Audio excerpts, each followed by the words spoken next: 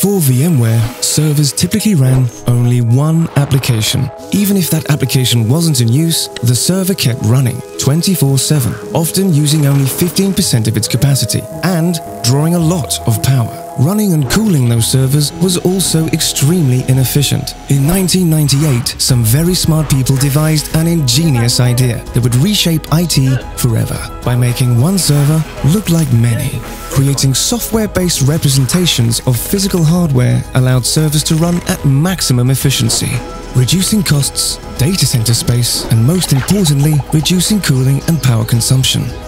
Over the past 13 years, the collective impact of virtualization technology has avoided sending 340 million metric tons of CO2 into the atmosphere. That's equivalent to avoiding the power consumed by 43% of US households for a year. Today, VMware not only virtualizes servers, but also storage and networking.